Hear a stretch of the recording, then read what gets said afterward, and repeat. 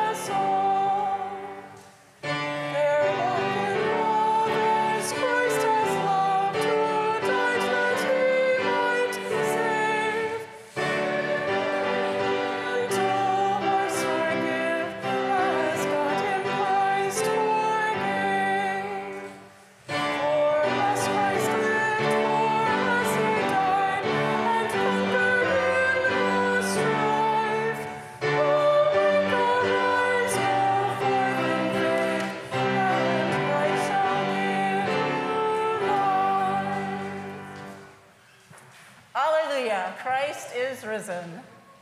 Christ is risen indeed. Alleluia, alleluia. The grace of our Lord Jesus Christ, the love of God, and the communion of the Holy Spirit be with you all. In peace, let us pray to the Lord. Lord, have mercy. For the peace from above and for our salvation, let us pray to the Lord. Lord, have mercy. For the peace of the whole world, for the well-being of the Church of God, and for the unity of all, let us pray to the Lord. Lord, have mercy. For this holy house, and for all who offer here their worship and praise, let us pray to the Lord. Lord, have mercy. Help, save, comfort, and defend us, gracious Lord.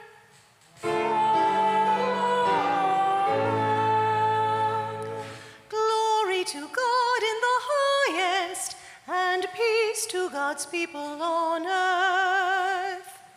Lord God, heavenly King, almighty God and Father, we worship you, we give you thanks.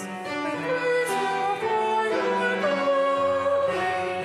Lord Jesus Christ, only Son of the Father, Lord God, Lamb of God, you take away the sin of the world. Have mercy on us.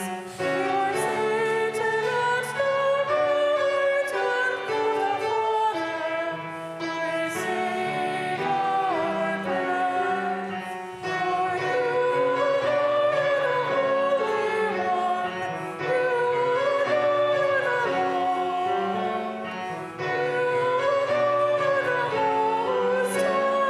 Jesus Christ in the Holy Spirit, in the glory of God our Father. Amen. Let us pray. O Lord God, you teach us that without love, our actions gain nothing.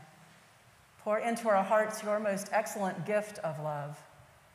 that, made alive by your Spirit, we may know goodness and peace.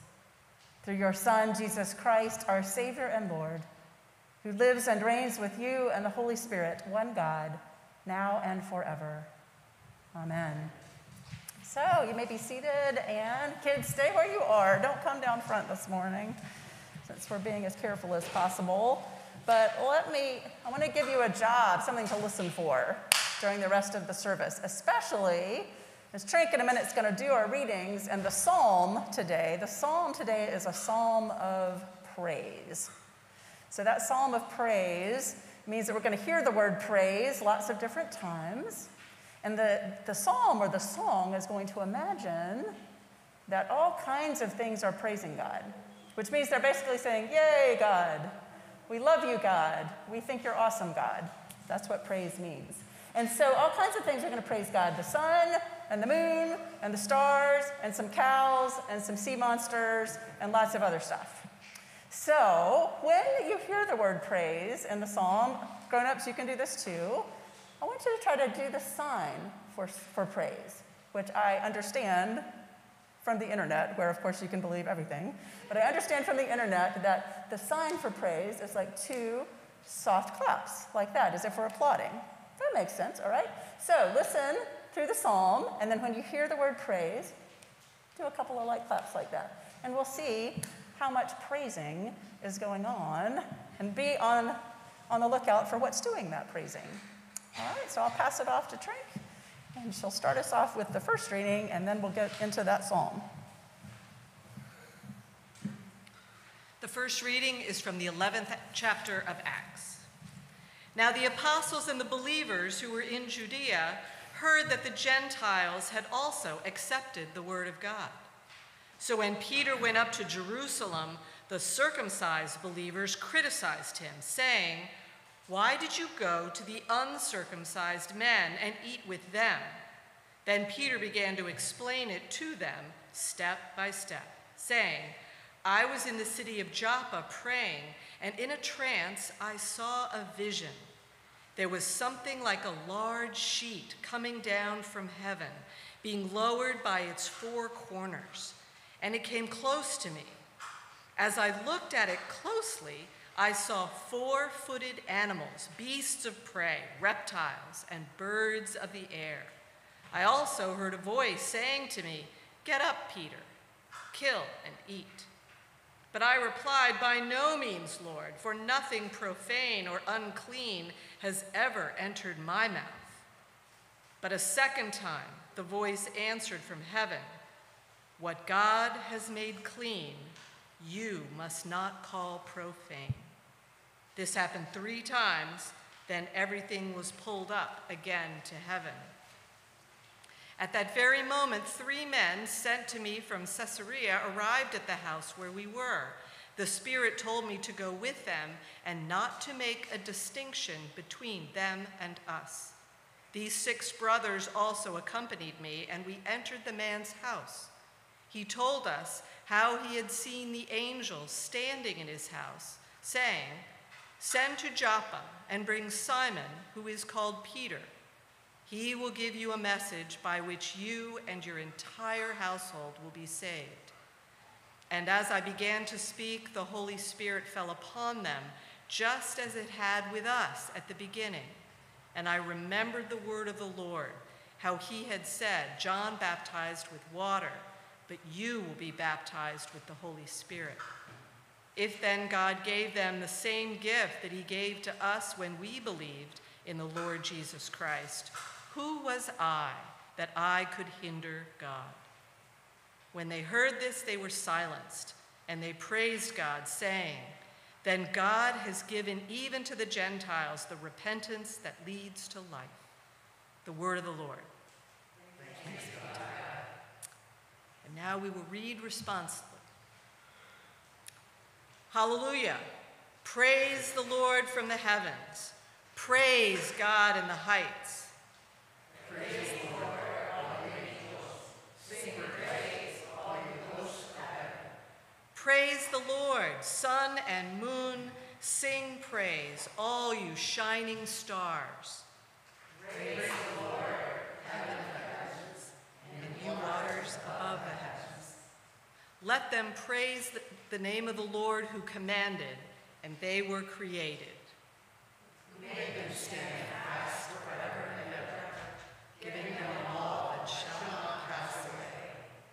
Praise the Lord from the earth, you sea monsters and all deeps. Fire and hail, snow and fog, tempestuous wind doing God's will. Mountains and all hills, fruit trees and all cedars.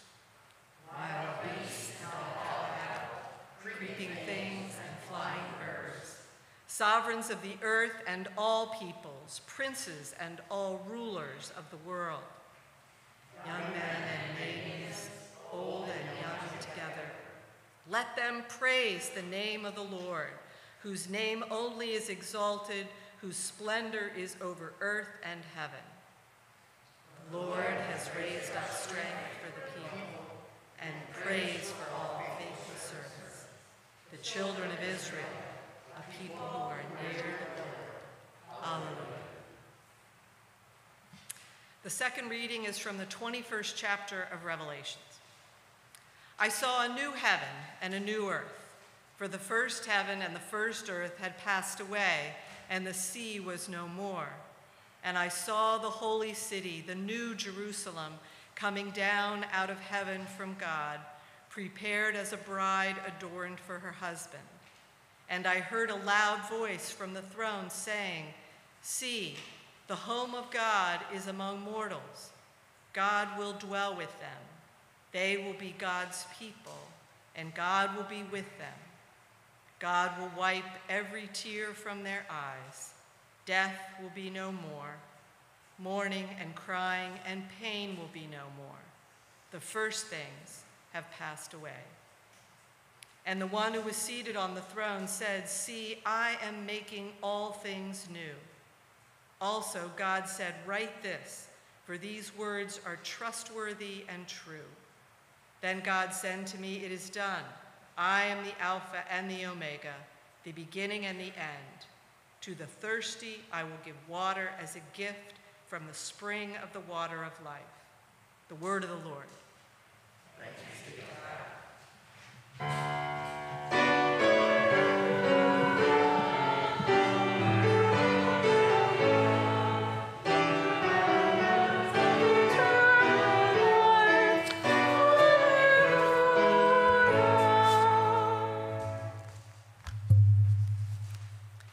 The Holy Gospel according to the 13th chapter of St. John. When Judas had gone out, Jesus said, "Now the Son of Man has been glorified, and God has been glorified in him. If God has been glorified in him, God will also glorify him in himself and will glorify him at once. Little children, I am with you only a little longer. You will look for me. And as I said to the Judeans, so now I say to you, where I am going, you cannot come. I give you a new commandment, that you love one another just as I have loved you. You also should love one another. By this, everyone will know that you are my disciples if you have love for one another." The Gospel of the Lord. Praise to you, O Christ. Please be seated.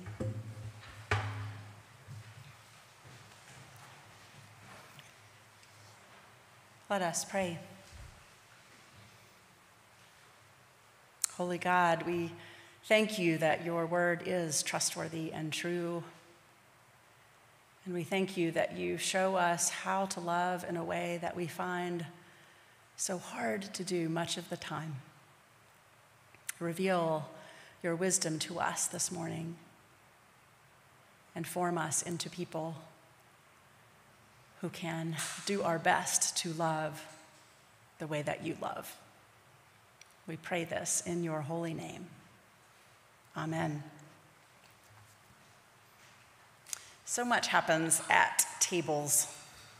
Celebrations and consolations. Families are made stronger and families hurt each other. Treaties are negotiated and broken. What are some of the significant table moments in your life? I remember so many. When I graduated from seminary, my family hosted a dinner at my favorite restaurant in Berkeley. We got one of the back rooms, and lots of my favorite people were around that table. Members of my family, friends who had become family, gay people and straight people, Christians and atheists, different cultures and geographies and generations and histories. We ate and we told stories and we laughed together at that table. Many years before that, I was making plans to attend a significant event in the life of the child of one of my good friends. And there was going to be a gathering afterwards at a local restaurant. My friend called me ahead of time to ask if he could seat me at the table between his divorced parents. "They'll behave if you're there," my friend said. I mean, the good news is that they did behave. The bad news is that a dinner party isn't too much fun when you're worried that any moment you might have to referee a fight between two fully grown adults. The table I would really like to forget, maybe some of you too, is that table in the middle school cafeteria. The table where I ate lunch with my friends, day after day, until the day when I suddenly wasn't allowed to sit with them anymore. I wish I could time travel to tell 8th grade Krista that everything would work out, that there would be plenty of tables and plenty of friends and plenty of seats in the years to come. But at the time, my heart was broken. Our gospel today involves a little bit of time travel because it takes us back before the appearances of the risen Jesus, before the empty tomb, before the crucifixion. That piece of John's gospel that I just read, it comes from the night just before Jesus is hauled off to be killed, a night on which he gathers around a table with his disciples. You notice how Judas slips away at the beginning of the part that we read? Judas is heading out to rendezvous with the religious and political authorities to lead them to a place where they can arrest Jesus. Now, those of you who have heard me preach on Maundy Thursday over the years, you know how remarkable I find this fact, that during the meal, that last meal before he dies, Jesus shares the supper with Judas. Jesus shares the supper with the person he knows will betray him. He knows that Judas will hand him over to be killed. And yet, he feeds him. Jesus also, by the way, shares the supper with Peter, the person he knows will deny him 3 times later that night. So when Jesus says, "Love one another as I have loved you," he's not talking about an abstract, superficial, conditional kind of love. He's talking about a generous, merciful, incomprehensible love. So fast forward to the book of Acts, where we find Peter, that same 3-time denier of Jesus. We find him after the resurrection. After Jesus has ascended to heaven, Peter's doing his best now to tell people about Jesus. He's stepping up. And for Peter and for his friends, people fall into clear categories. They and their families are Jewish, and all of these other people are Gentiles. And there are laws that Jews observe, laws about what to eat and what not to eat. There are many other laws, but those dietary laws are among the most significant. And these are not arbitrary rules. These strictly observant ways of living, they have helped the Jewish people hold on to their identities as the people of God in times of being conquered by armies that worshiped many gods and tried to force them to worship those many gods. It's kept them together as the people of God in times of exile when they were living as strangers in a strange land. But now, Jesus has told Peter and the others that the mission will be much larger than they could have imagined. Jesus has sent the disciples out. He says at the beginning of Acts, you need to go be my witnesses in Jerusalem, in all Judea and Samaria, and to the ends of the earth. So Jews and Gentiles alike are invited into this growing community. In the chapter just before the one Trink read this morning, a Roman soldier named Cornelius and his entire household have been baptized. And Peter has spent several days there at Cornelius's house, which we can only imagine involved lots of time around tables, eating and sharing stories and laughing together. But that's what gets Peter into trouble with some of his Jewish friends, who criticize him for being careless about the dietary laws by eating with Gentiles. And that's when Peter tells them about this vision that God has recently sent him. It's a vision in which God signals that it is okay to broaden who can be part of this early Christian community. The Holy Spirit, Peter is learning, does not discriminate. As Peter says, if then God gave the Gentiles, the same gift that he gave us when we believed in the Lord Jesus Christ, who was I that I could hinder God? Who was I that I could hinder God? That's a question we should ask ourselves more often. The book of Acts, it is about this ethic of belonging, one that keeps on expanding. And that belonging often shows up as hospitality, people gathering together, eating together, sharing a table together. Who are we that we could hinder God? Who is missing from our tables? Who might we invite? Who needs to be told explicitly that they are welcome because they've been sent away from so many other tables? I find it hard to love the way that Jesus does. I just do. I don't know how to love a man who deliberately goes to a grocery store in a black neighborhood and kills 10 people. I don't know how to love people who go after vulnerable women.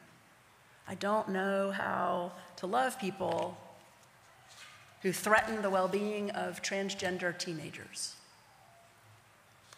I'm not saying for a moment that Jesus approves of what mass shooters and white supremacists do or what they believe. But I know he loves them. He would feed them. He wants to be in relationship with them in such a way that they might turn away from their weapons and from their hatred and turn toward an ethic of love. And I also know that Jesus pulls up a chair right next to him and says to those who have been hurt again and again by the violence and the racism and the hatred of the world, he says, I have a seat for you right here. Have some food. Relax. Be yourself without being afraid.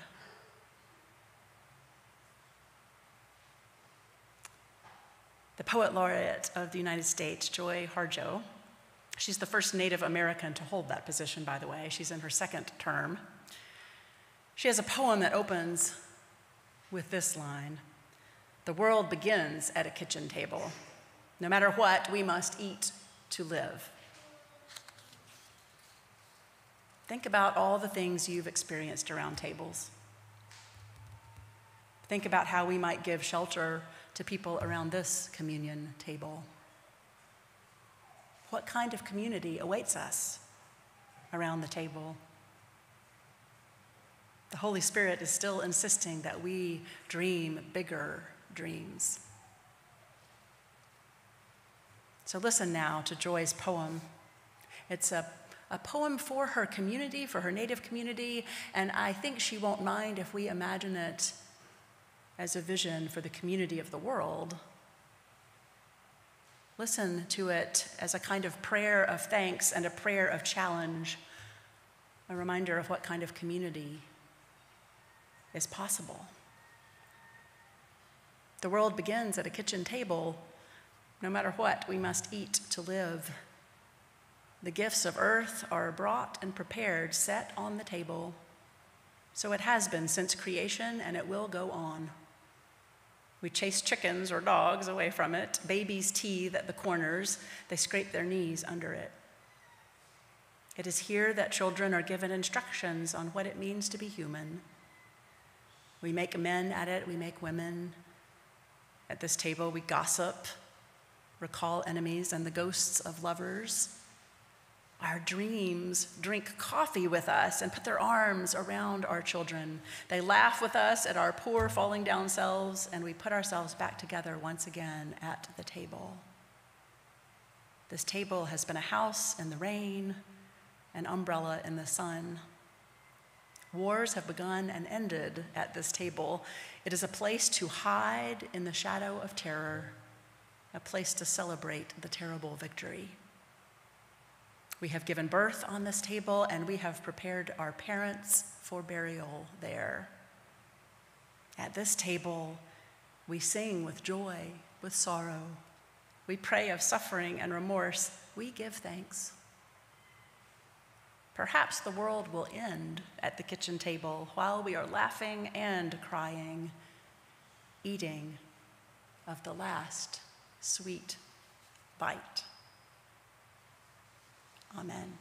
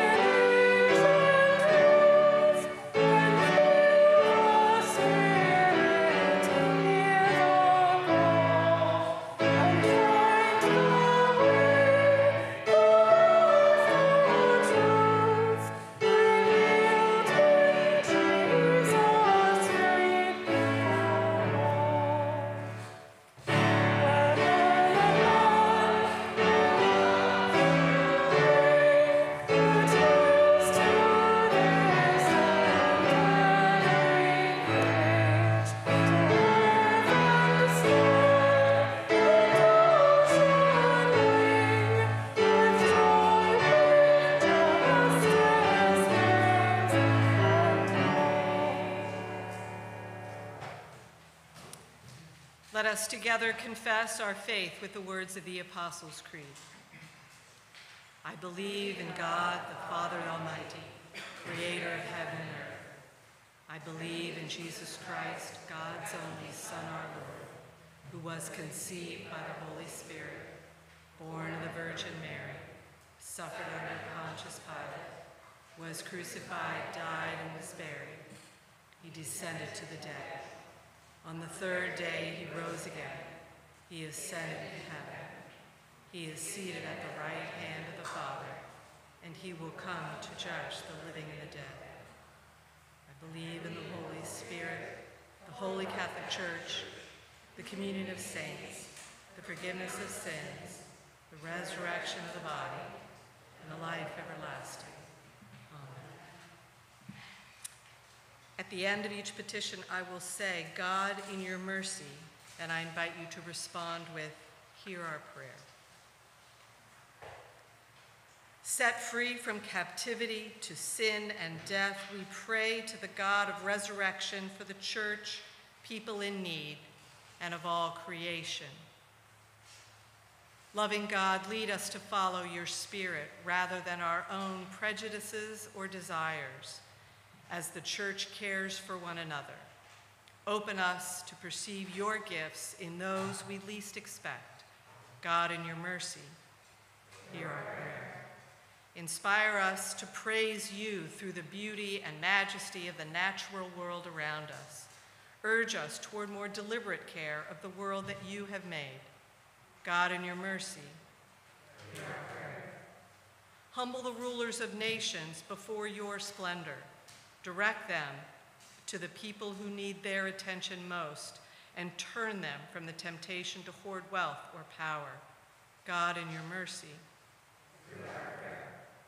Hasten to dwell among those who are in pain or distress. As Christ enters our deepest suffering, remain with those experiencing despair and great need. We pray for those traumatized by yesterday's shooting in Buffalo. Empower us to bring an end to racism and violence. We pray also for the loved ones of Thomas as they grieve his death, including his wife, Kimberly. We pray for Sam, Tina, and Al. We pray for all those on our prayer list and for those we name now, either silently or aloud.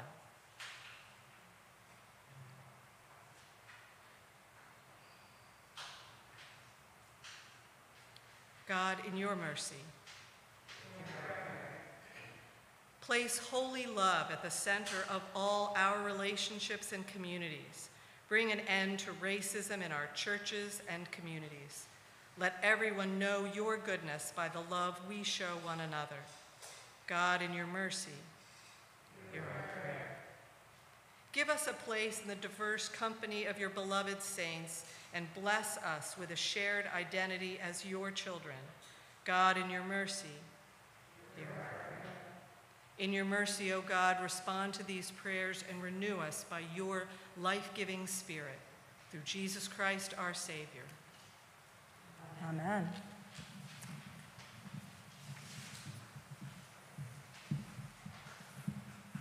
May the peace of the risen Christ be with you always.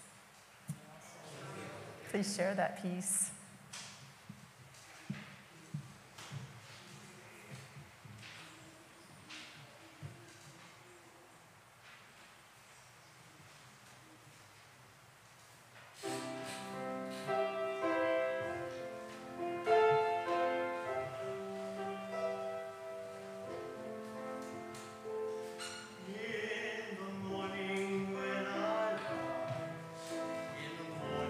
When I rise,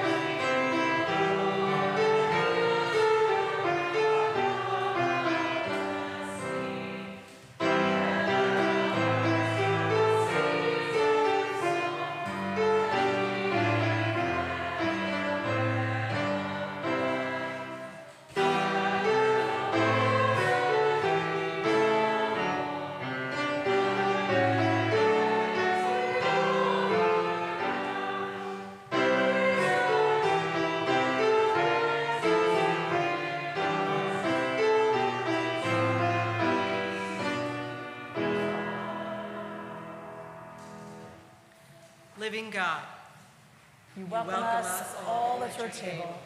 Reach out to us through this meal and show us your wounded and risen body, that we may be nourished and believe in Jesus Christ, our Savior and Lord. Amen. The Lord be with you. And also with you.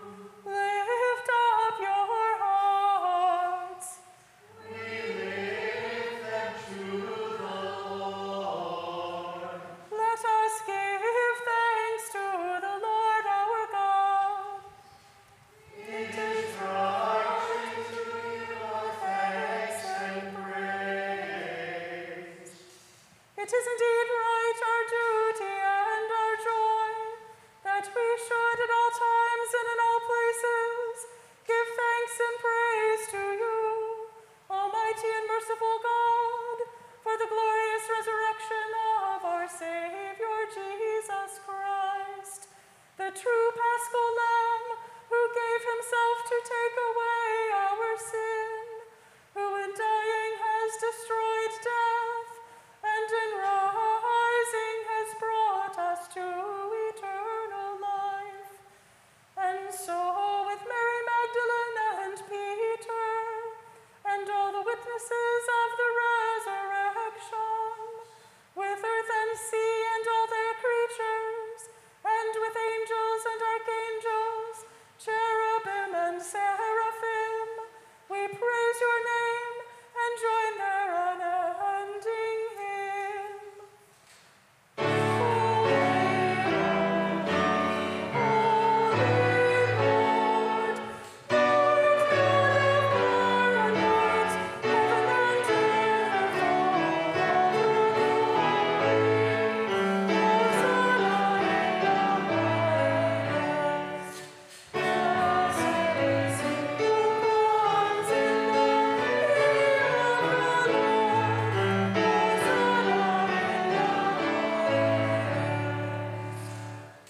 Blessed are you, O God of the universe.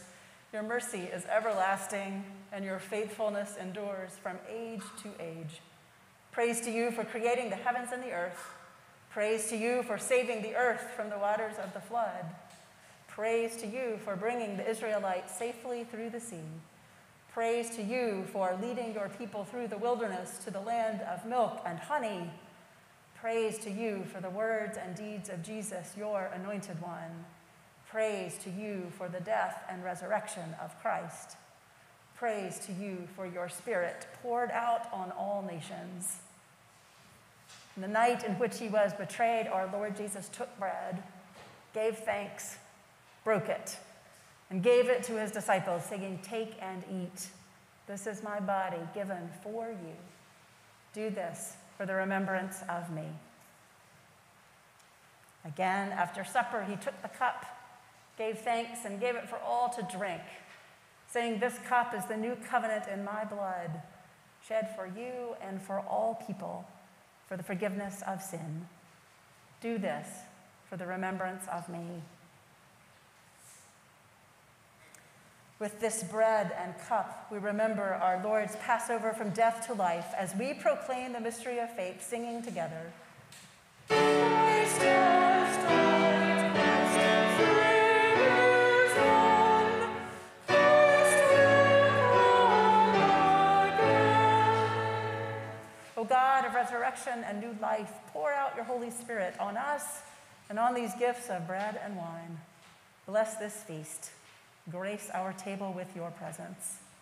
Come, Holy Spirit, reveal yourself to us in the breaking of the bread.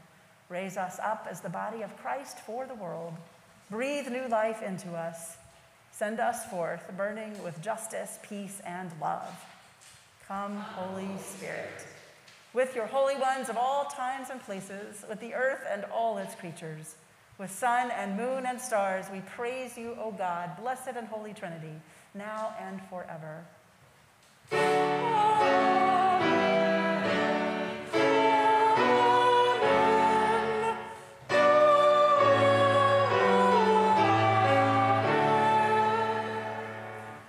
Gathered into one by the Holy Spirit, let us pray as Jesus taught us.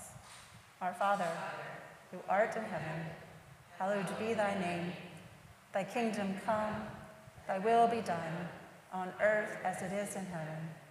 Give us this day our daily bread, and forgive us our trespasses, as we forgive those who trespass against us. And lead us not into temptation, but deliver us from evil. For thine is the kingdom, and the power, and the glory, forever and ever. Amen. The risen Christ dwells with us here. All who are hungry, all who are thirsty, come to the table, where there's a place for you. And if you're joining us from home or from afar, know that this is the body of Christ, given for you. This is the blood of Christ, shed for you. Congregation may be seated.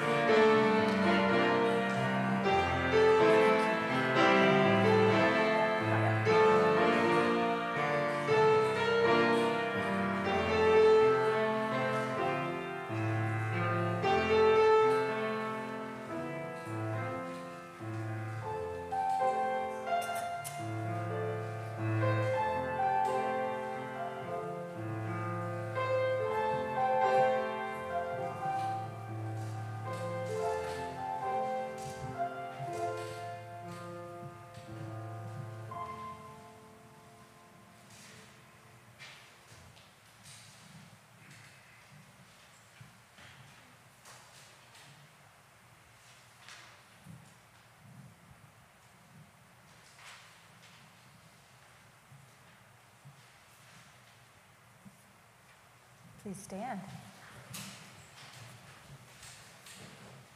The body and blood of our Lord Jesus Christ strengthen you and keep you in his grace. We give you thanks, generous God, for in this meal we have tasted the new heaven and earth, where hunger and thirst are no more. Send us from this table as witnesses to the resurrection, that through our lives all may know life in Jesus' name. Amen. Please be seated. We'll do a few announcements.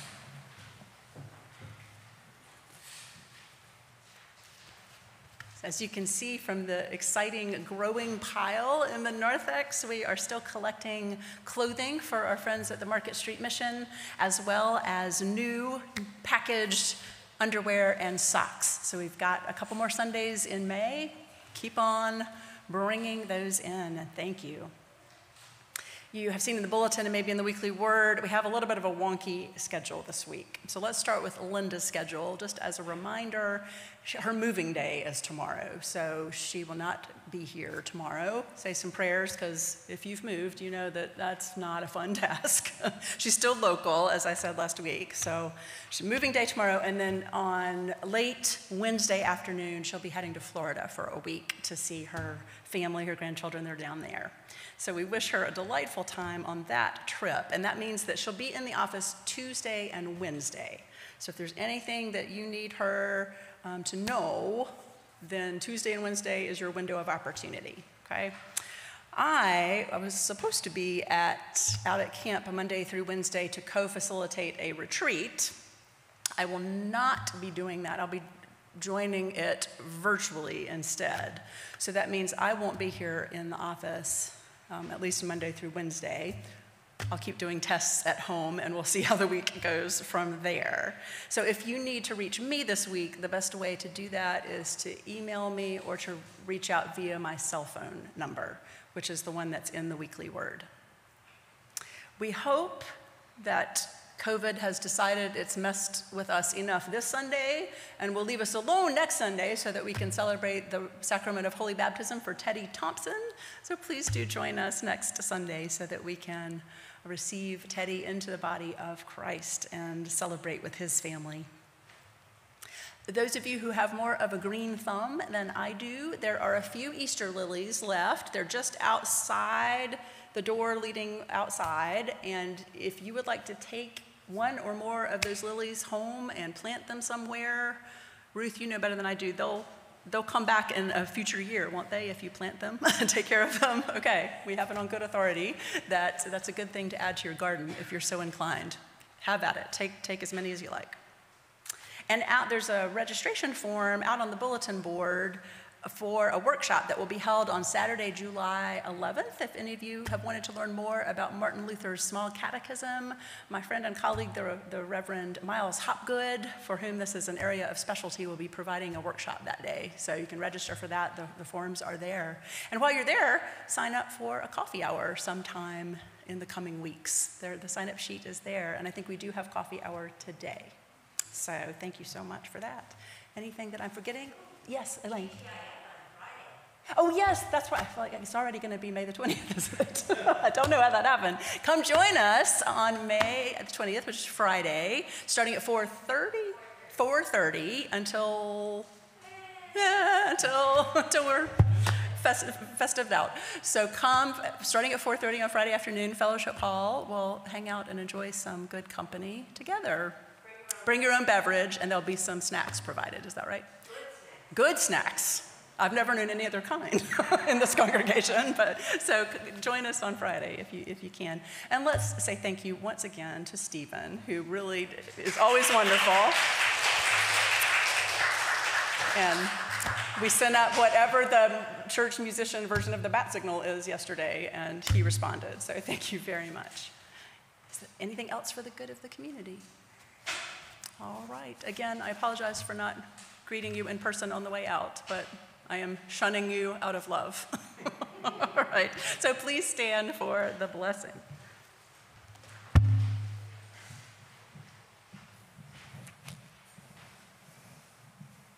Go now, glad and rejoicing, for this is the day that the Lord has made. and Christ is risen, that all may be made alive in him, no matter what challenges this world sends our way. Put your hope in the risen Christ and bear witness to that hope in word and deed. Set some extra seats at the table. May God be your strength and your joy. May Christ Jesus meet you in your grief and become your salvation. And may the Holy Spirit raise you to new life in Christ. Amen.